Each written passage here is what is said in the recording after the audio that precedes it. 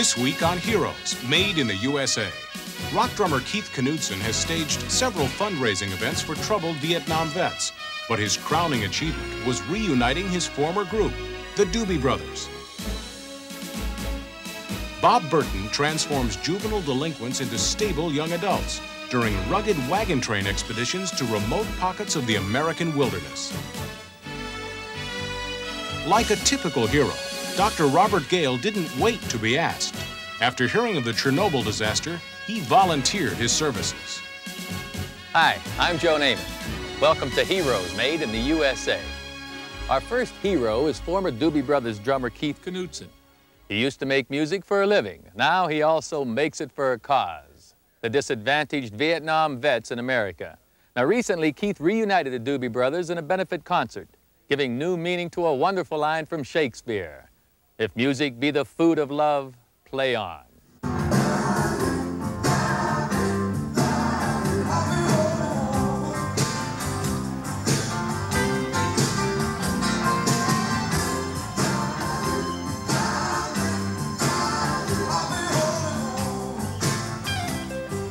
Between 1970 and 1982, the Doobie Brothers reigned as one of America's top rock acts. Recently, all 12 Doobies reunited for a very special project. Would you welcome Keith Knudsen? Good evening. I just want to take a minute and tell you, if you don't know, I want to let you know why we're all here. I called all the Doobies up to ask them to get back together to do this concert for Vietnam veterans. One of the Vietnam veterans who inspired Keith Knudsen to provide this musical reunion was David Carver. During the past 17 years, David had struggled with his war experiences in the VA hospital. Before the war, he wanted to be a performer, and Keith gave him that opportunity.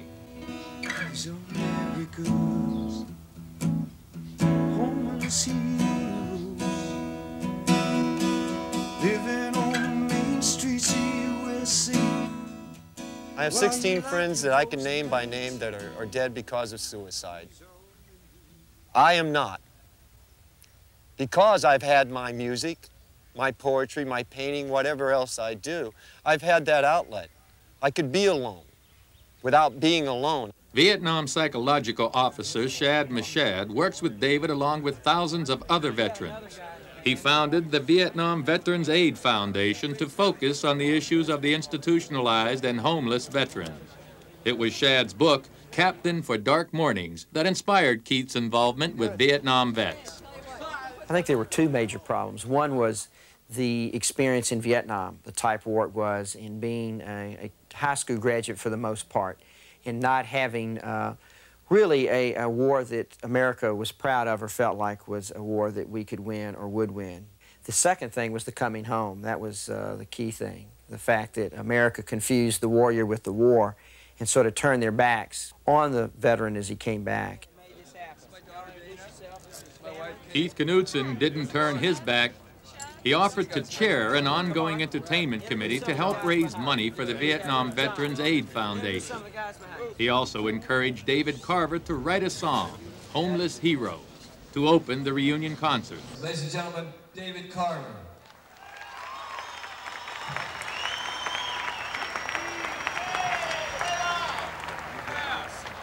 I've lived all my life for this moment. It's a chance to say something to America. How many Vietnam vets are listened to? 300,000 survived the wounds that opened up their flesh. While I have been more, still dream their nightmares of war. Then there is no rest. I was particularly moved by, the plight that the vets are having since they've gotten back. I've been telling a lot of people, and I feel myself, that this concert, this benefit is not about the Vietnam War, the politics of the Vietnam War, right or wrong, won or lost. It's about the warrior, about the guys and the men and women who went over there and fought and died and were wounded, and psychologically, physically, however. If I could do something to help, this was it.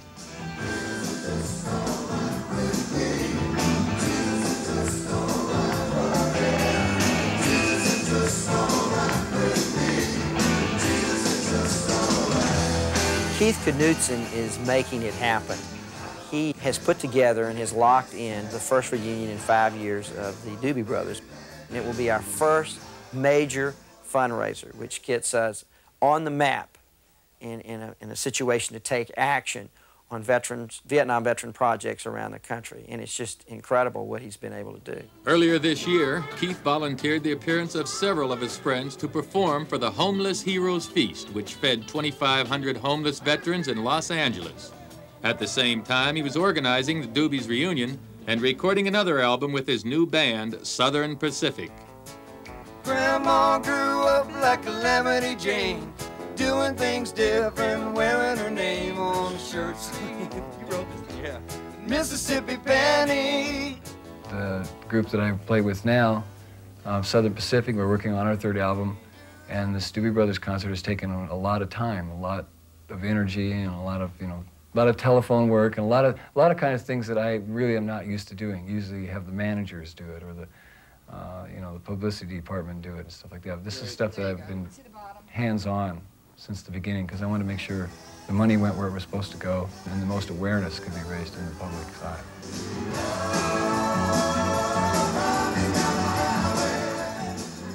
Getting all 12 Doobies together is a bigger undertaking than most fans realize, but Keith Knudsen did it. Through Chad's educating Keith on what the VVAF is all about, and then Keith in turn educating most of the guys in the band and doing a lot of footwork and calling us and getting us all together, this really all came about, and there he is now. Uh-oh. Ugly as hell, but he's a real hero. And, he's the reason we're doing this and why we're back together, and it's going to be a great time.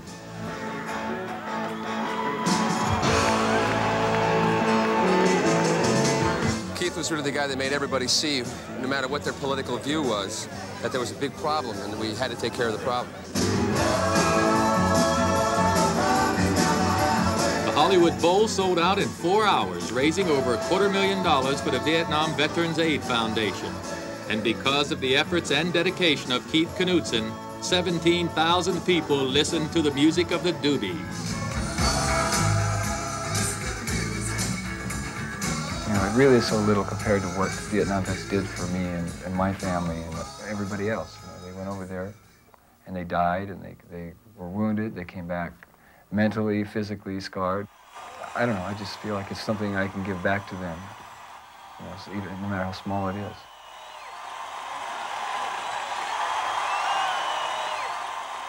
Coming up next on Heroes Made in the USA, Bob Burton works the delinquency out of juveniles, and Dr. Robert Gale looks back on the Chernobyl disaster.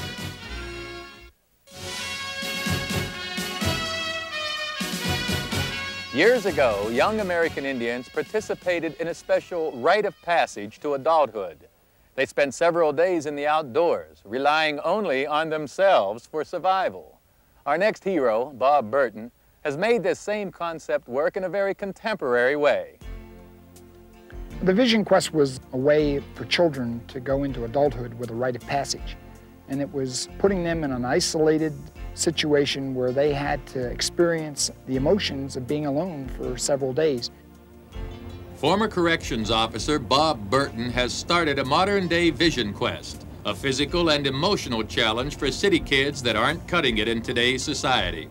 I created Vision Quest as an alternative to the traditional system because working in the traditional system, I saw that kids had no way of finding out some of the deeper feelings that they were going through because the environment was based on fear. Burton became frustrated by juvenile facilities that took bad kids in for treatment and left them worse than when they arrived. His system, Vision Quest, takes kids referred by social and legal agencies and puts them into nature. Most of the emotional issues that have to be faced in an impact camp are exactly the same issues that they have to face back on the streets. And by toughing it out in the outdoors, these kids grow up. I'm gonna push myself probably more than I've ever pushed myself and just try to go for it. A year ago, Eric was a runaway, arrested for car burglary. Well, a year ago, I probably couldn't look at myself doing something like that, even if they tried to pay me for it. A couple times I felt like just giving up on it and stuff, and just, people kept me going around here. One of the main objectives of Bob Burton's one-year program is the completion of a 4-month, 2,000-mile wagon train. But before they can even think about that, these kids have to succeed in at least 2 high-impact programs, like learning outdoor skills in a wilderness camp or learning to run 26 miles in a marathon. Altogether, since I've been training, I've run probably a total of about 70 miles.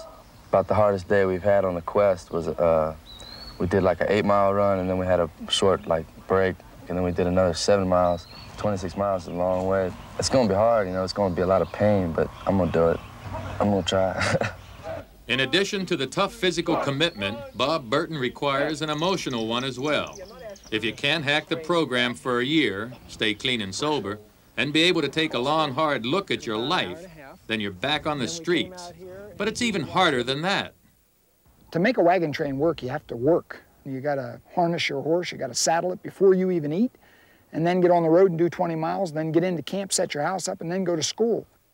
But when the going gets rough, Bob Burton and the Vision Quest staff are there for support, kind of like the parent that many of these kids never had. We parent these kids here in Vision Quest. We don't go home at 5 o'clock at night. We go through the night with them on the wagon train, and that's probably the biggest convincer that when they see us care emotionally and we stay through the problems with them. Continue to grow. You the one told you came to me and told me that, okay? And then all of a sudden I see this here, and the next one's gonna be even tougher.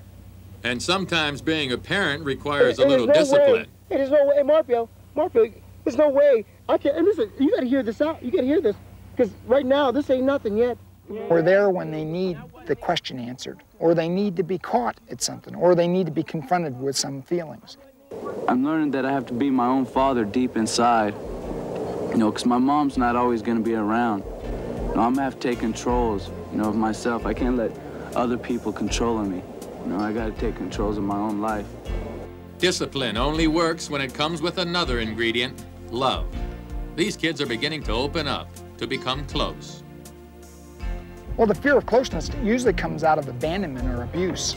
And it's not just a minor kind of abandonment. I mean, it's a major abandonment. The way to reach the kind of kid that we're dealing with is through the time it takes to have them experience certain kinds of success in the kind of impact programs that we operate.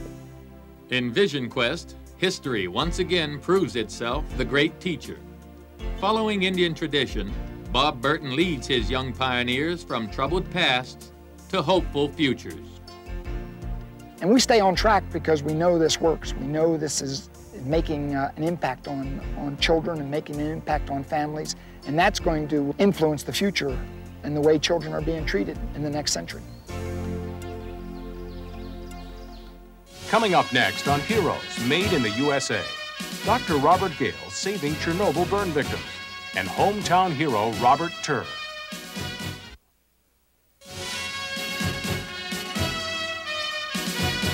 After the explosion of the nuclear power plant at Chernobyl, Dr. Robert Gale had a unique human experience.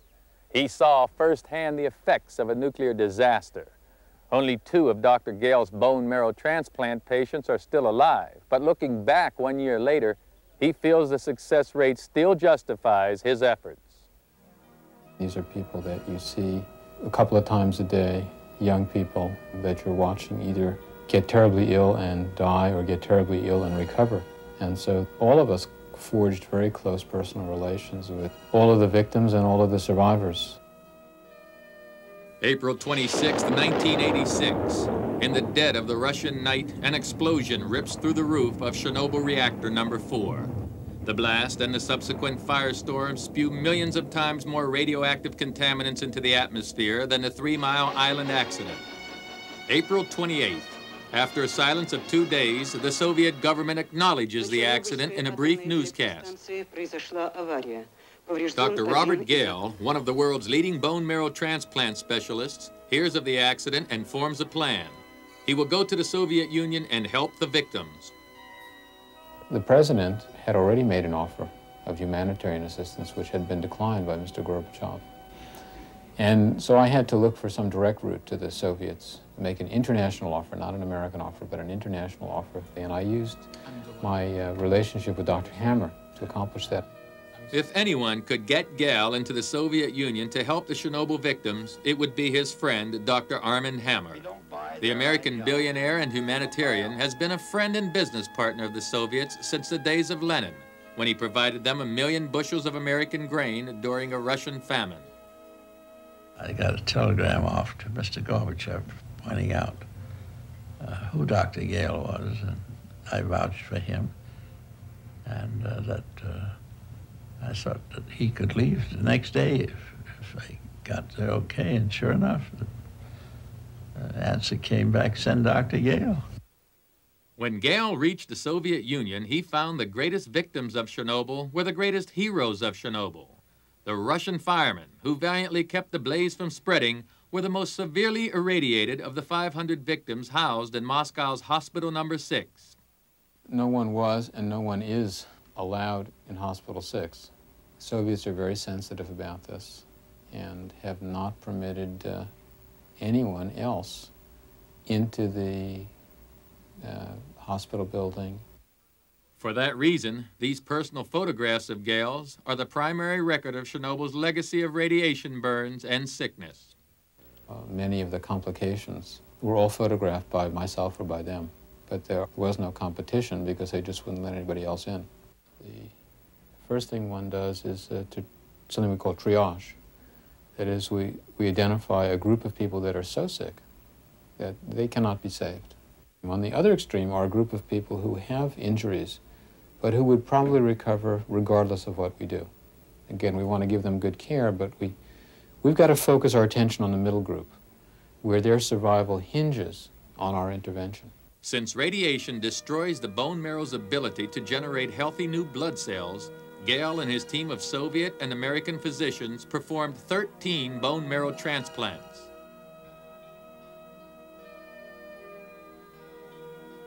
But Gale's efforts didn't stop with the bone marrow transplants. With Arm & Hammer's backing and using Hammer's personal jet, he organized an airlift of $1 million worth of medical supplies to help the victims. It is reassuring to know that of the 500 people that we had in the hospital, 471 recovered. Now, the real experiment, or the real important long-term investigation is going to be what happens to the 135,000 people that were evacuated. What will be the incidence of additional cancers, additional birth defects, additional, if any, genetic abnormalities? The Soviets evacuated everyone within 30 kilometers of Chernobyl, including the 50,000 residents of the city of Pripyat. We think that the range of excess cancers over the next 50 years may be something between 2,000 or 3,000 on the low side, and perhaps as many as 75,000 on the upper side. Now, it's important to understand that only half of those cancer deaths would occur in the Soviet Union. That is, the other half would occur outside, primarily in Europe, but also everywhere in the Northern Hemisphere. This is because the Chernobyl firestorm pushed radioactive contaminants high into the atmosphere, where they were carried by winds and deposited by rain in areas thousands of miles from the Soviet power plant. And so one of the messages about these adverse consequences is that an accident anywhere is an accident everywhere. Chernobyl thrust Dr. Robert Gale into the hot spotlight of media attention in both the United States and the Soviet Union. And through this disaster, he has become an unlikely bridge between the two superpowers. I wrote with Dr. Hammer an op-ed piece for the New York Times, which was published the next weekend in Pravda and Izvestia. Now, that must be one of the first times that an American op-ed piece has been published verbatim in the Soviet Union. And in the final analysis, the fact that Americans were willing to help would serve us well, and indirectly would serve the Soviets. On most days, pilot Robert Turr is flying above the city of Los Angeles covering the daily news from his helicopter. Recently, he witnessed a plane crash, and since he's also a paramedic, he put his camera down and administered emergency medical treatment to the 3 men involved in the crash. The fuel was flowing between my ankles. We were able to pull some debris off these people, hyperextend their necks, and they came to. It worked like, like a charm. For taking the time to get involved to help his fellow man, LA News pilot Robert Turr is this week's hometown hero. From the Hollywood Bowl to the New West to the Soviet Union, American heroes are making us proud.